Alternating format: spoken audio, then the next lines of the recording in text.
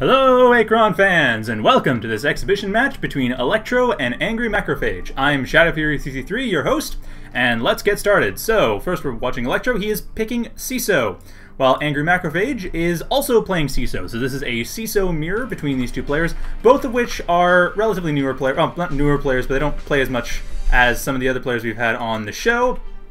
However, it should still be very interesting to see what they do. Of course, more experienced players have their strategies, but it's interesting to see what players who don't play as much tend to go for, because, of course, they might have some really good ideas. Oftentimes, you see stagnation being eliminated by new blood. And I'm not entirely saying that Achron strategies are stagnant, but it is certain that there are a couple things which may be a little bit broken. So, it'll be interesting to see what these players both do, seeing as they're both playing CESO. And for anyone who hasn't really kept up, CESO is right now being debated as possibly the most powerful race in the game. We aren't totally sure about this yet, but they do have a very easy time expanding, which does put them in a distinct advantageous position. We are working on possible solutions for the next patch. I mean, I should say the community is. We have, of course, the EXP mod, which has been featured here before, and that has come up with certain ideas. Having played it a bit, it nerfs CESO at this point. It nerfs it hard. I will hopefully try to get some casts going. Hopefully we'll get some replays from that, and we'll be able to show you exactly how CESO gets nerfed into the ground. But for now, this is vanilla, and CESO is as good as expanding as it is in vanilla 1.2.0.0. Of course, this is a CESO mirror, so it makes no difference. Both players have this advantage, and neither player is actually taking advantage of it at this point. AngryMacrophage, at the 152 mark, he is sending out special ops to... Actually, no, he is going to expand towards the north base here. However, sending one Marine out there, keeping the other Marine in his main base to help saturate. This is in contrast to a lot of players in this map, which tend to expand out, like Achron especially will expand out to this base here a lot of the time when playing this map and not really worry about the main base, especially when playing Grecum. Though with CESO, of course, with multiple Marines, you can just send them out everywhere. And that's actually one change in the EXP mod is Special Ops build. Anyway, Electro is using a Special Ops to attack AngryMacrophage's main base at the 427 mark, and AngryMacrophage just checking that out, seeing what's going on there. Not really a big concern. AngryMacrophage hasn't even started to build up that area in the timeline. So whatever happens there is extremely subject to change. Electro, on the other hand, really focused on his early game, getting that all set up nicely. Both of his Marines are still in his main base. He hasn't focused on expansion much. Actually, at this point in time, he doesn't have any resources to do any more expansion with. He's just double-checking his start and double-checking his harassment attack as well. I'm not sure why he isn't building anything further in the past, though. AngryMacrophage, on the other hand, has built up a couple factories around the 24 mark. He has 2 importers as well, and these importers are... well, they have the reserves they need. Not building, interestingly, any infantry. I mean, he doesn't have his factories coming up quickly enough to actually defend the Special Ops attack. Mind you, Special Ops aren't that powerful. His Marine has gone to the north base. It is expanding. Anyway, as I was saying, the Special Ops is the builder instead of the Marine in the EXP mod, which changes quite a bit, makes it harder for CESO to hyper-expand, but it may have made them a bit too weak, along with a couple other little changes. We'll see, however, once I actually get to cast one of those games. Of course, for now, the Marines are the builders, just to clarify. Anyway, Electro building up his importer and factory on the 146 mark when he first gets the money to do so. Maybe he just really focused on that harassment, on the Special Ops attacking, the scouting, figuring out what's going on there before even starting his main strategy, before starting building anything, figuring out what AngryMacrophage is up to. And AngryMacrophage is, of course, up to factories. He does have his 2 factories, was building an ATHC, a couple ATHCs out of them. While he is also trying to defend against the Special Ops, however, Marines cannot really defend against Special Ops. Special Ops are great at killing other infantry, by the way. They're pretty much the most powerful infantry in the game. The Grecum base class will stand up to them, but pretty much any other infantry will die in a 1v1 situation with a Special Operative. Another Special Ops coming up for AngryMacrophage. This should be able to win the fight because Electro's is weakened, 36 health, compared to... Oh, wow, no, it managed to get lucky, but an ATHC coming out and finishing it off. Another ATHC will be coming shortly. Is at the 441 mark. While Electro is at the 231 mark. He has his factory just finishing up and getting his first reserve from the importer. He, like I said, is very focused on this point in time. Not sure exactly what he's planning on doing there. He has no resources to do anything at the point in time he's focused on. Probably, okay, now he's figuring out when the factory was done, and from there he will be able to start building units, possibly getting some harassment of his own, counter-harassment maybe. The ATHCs are not going to be arriving at his base until at least the 5-minute mark. Here's one ATHC coming in, and a special ops as well coming in from AngryMacrophage to Electro. Electro will have to deal with this when he, well, about the 6-minute mark, honestly. This ATHC is taking a little while, and AngryMacrophage did not focus on harassment or on rushing. So Electro has, well, 2 minutes from his current position to get there, and he's getting machinery. Good idea. He can get tornadoes with machinery and use that to help detect the ATHCs. However, he does not have a lot of resource processors on Q-Plasma, and tornadoes are very Q-Plasma heavy. I'll show in a moment, but I believe it's about 95 Q-Plasma. Anyway, at the 6-minute mark, Electro double checks. There is an ATHC hitting him right then. And, of course, this is at the 4-minute mark when his special ops arrives at AngryMacrophage's base. And we already saw what happened there. AngryMacrophage managed to beat it off, but very close. I mean, he lost the special ops in the process, so really that special ops actually kind of paid for itself. Being that it's free does help. Electro going for a mech instead. Well, AngryMacrophage's attack won't be coming in for, like I said, another minute and a half or so. And right here, actually. Sorry, 2 minutes. So he doesn't have to worry about detection too quickly. He does have a mech coming up, though. I'm not sure if he's going to build a macro fab with that, or if he's going to be building... Oh, he's building a turret. Not a bad idea. It will detect the ATHC coming in. And like I said, I'm surprised he didn't get more Q-Plasma earlier in the game. More Q-Plasma resource processors. He has enough money to build more resource processors. And he needs the Q-Plasma. Ah, here we are. He is now building Q-Plasma resource processors and another liquid crystal resource processor. He is, however, somewhat behind in economy. As we can see, at this point in time, AngryMacrophage has about, let's see, 3 and 1 in his expansion, and 6 and 2 in his main base. So he has 9 liquid crystal and 4 Q-Plasma resource processors compared to Electro's 7 and 2. So Electro is falling behind in economy compared to AngryMacrophage. And of course that was a minute and a half ago from where we are now.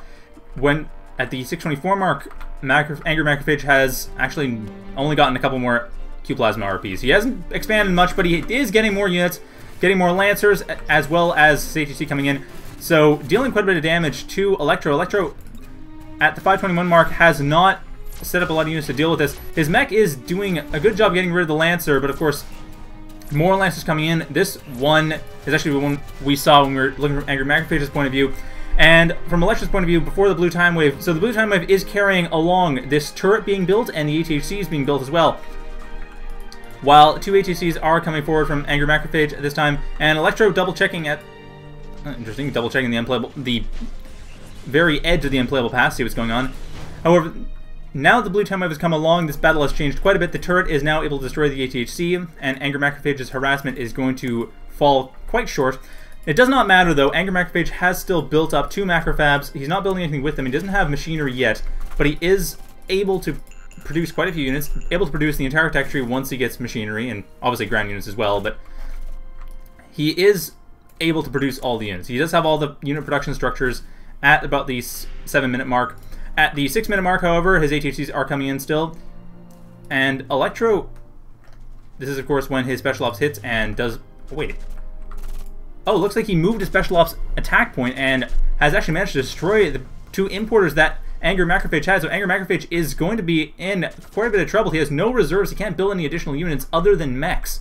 Of course, his mechs only needs to build the macrofabs, but he needs the reserves to build anything from the macrofabs.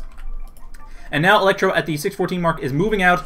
He sees the ATHC. One of his ATHCs is stopping to help fight it, while the turret goes and kills it. Another ATHC falling back to destroy the ATHC from AngryMacrophage, which has been destroyed, and a macrofab coming up for Electro. Electro, however, still very low on Q-Plasma. He has quite a bit of liquid crystal, but very little Q-Plasma, not getting a lot of units. I'm very surprised he has not expanded more than he has right now. He is building RPs towards the front base, essentially the natural expansion, but he does not have any Q-Plasma RPs, just liquid crystal, and he really does need Q-Plasma. That is his bottleneck at the moment for production. He can build infantry, he can build mechs, he can't really build much else. Of course, the ATHCs are also low on Q-Plasma, but they aren't free on Q-Plasma. So, Electro very focused on the edge of the unplayable past, while AngryMacrophage focused very near the present, getting gate tech. So he is planning to chronoport back a bunch of units, from the looks of it, seeing as he is staying resolutely 2.5 minutes ahead of his opponent. Looks like he is going for a chronoport, trying to get himself in a position where he can just chronoport back units from near the present and basically use that advantage from the future. This probably will work, actually. Electro is not doing a lot of damage at this point. However, he did destroy the importers, and those importers, well, of course, like I said, that's necessary for CESO to build any units other than mechs. And mechs are not going to be very useful as a late game pushing army to destroy Electro's base. So Electro, like I said, has expanded. He is also getting a command or communication center. This will help him see what's going on around this base. It'll also allow him to use Smart Idle and Auto Hierarchy, though most of the time players don't use that. We'll see if he does, though. I'm very curious to see if he actually uses those features, because Auto Hierarchy allows units to automatically form hierarchies, which can be useful around the unplayable past edge where Electro has been hanging out, since it allows units to essentially rebuild groups. He is, however, turning Smart Idle on, which will cause units to more intelligently help each other out, especially units with healing. I'm not 100% sure how it works with just attacking, though. But if he builds MFBs or Blackbirds, they will be much more intelligent about going towards other units and healing them if they're damaged. Anyway, ATHCs are coming into harass quite effectively at the 830 mark. Though I say quite effectively rather tenuously because, of course, AngryMacrophage has not built anything yet, but he does have gate tech in the future. However, Martank, being rather ineffectual against ATHCs, Martanks are not very powerful against cloaking units. Neither are Zion Pulsars for that matter. Cloaking units are the hard counter to artillery. So ATHCs, they are still going to go down, but they aren't going to go down as quickly as they would if, for example, tanks were being used instead. And ground units are also being... Okay, ground units is being researched. That will allow AngryMacrophage to get Twin Mars, which is a very good idea because Twin Mars do not have any damage penalties against cloaking units. They do not have splash damage, however. They are purely single-target attacking units.